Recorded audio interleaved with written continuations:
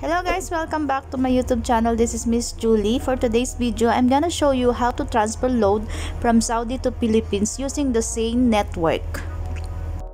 And if you are new to my channel, please don't forget to subscribe and tap my bell notification to update you for my upcoming videos.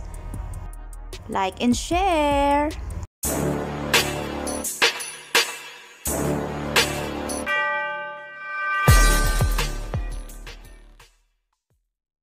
Okay, let's start. Without further ado, just dial the asterisk and 111 or 111 number sign and then call. Just wait in a second.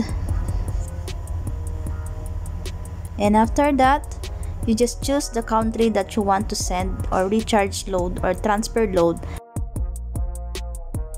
Put the number from Philippines.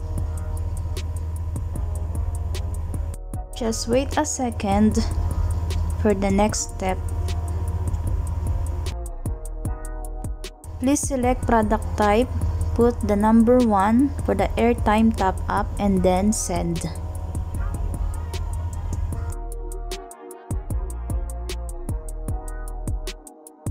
After that, you can enter the desired amount that you want to send it to the Philippines.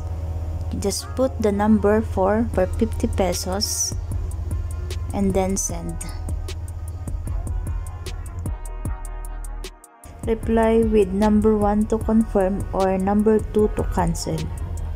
Press 1 to confirm and then send.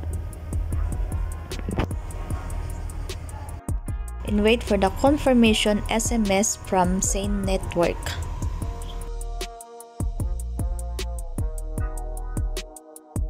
Let's check our message. Go to our inbox.